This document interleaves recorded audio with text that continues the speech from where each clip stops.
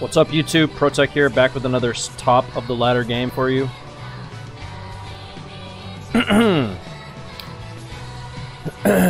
Here we have a random Zerg versus a Zerg random on the Flooded City.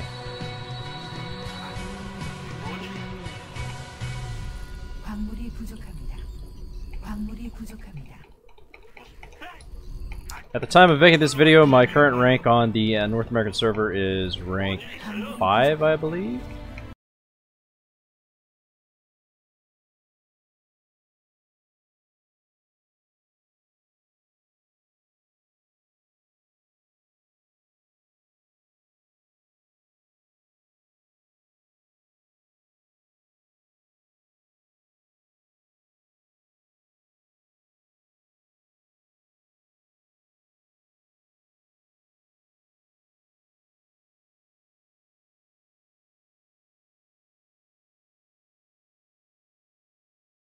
So it's Zerg random, and when you think about it this way, from a random perspective, you have a 33% chance to spawn a certain race, right? So 33% chance to spawn Zerg, 33% chance to spawn Terran, or 33% chance to spawn Protoss, right? So whenever I play against a random player in 2v2, I always do a build that should, in theory, work 66% of the time. It's more or less a gamble because in this particular game, for instance, I'm going to be opening with fast Cyclones, which can be incredibly bad against 2 Zerg. Of course, that really all just depends on how the Zerg players open, but typically speaking, going for fast Cyclones is really bad against 2 Zerg.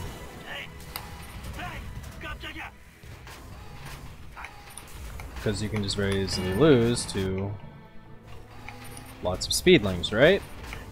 Well, here in this game we can see that the random player didn't spawn Zerg and he spawned Terran, right? And this is because I rolled the dice more or less due to that percentile.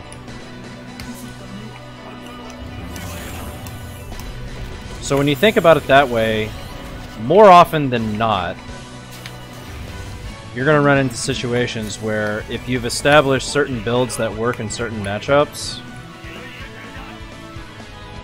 you'll have a better win rate. Why? Because let's say, for example, in this game I went for like a 1 barracks fast expand with Marines. Well, that's really, really bad against ZT.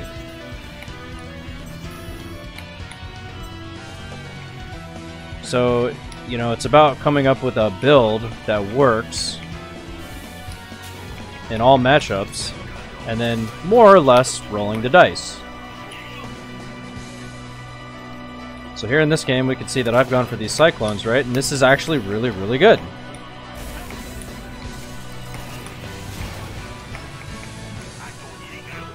Not necessarily ideal, but it's really, really good. As you can see, this guy's going for the same thing, right? Because I've gone for this build, now I get his reactor, and I'm going to be producing 2 Cyclones while he is only going to be producing 1. Now the thing I have to be careful of is his teammate spamming Zerglings. There you go, right? So I need to make sure that my teammate has lots of speedlings if I want to commit to an attack. I'm going to expand behind this, because that's what you do in Legacy of the Void, you expand.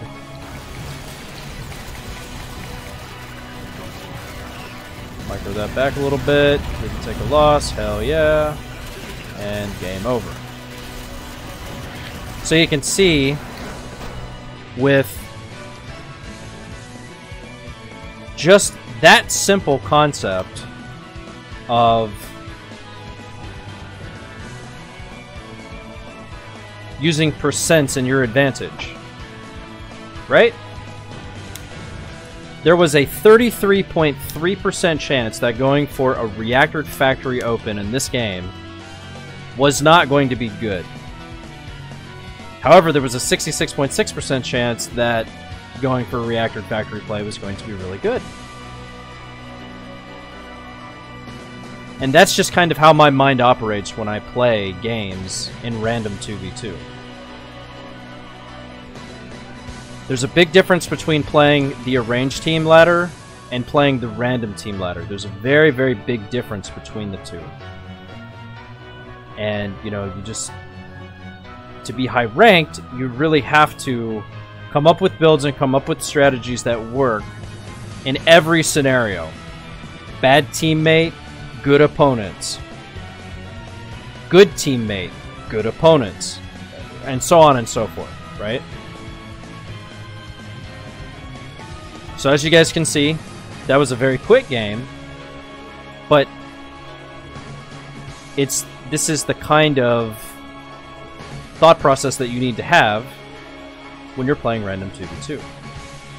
So I want to thank you all for tuning into the video. Hit that like button. Subscribe to the channel if you like the content. And located at the top left of the screen are all of the April supporters. So thank you guys very much. I really appreciate it. And I will see you guys with the next video. Peace out.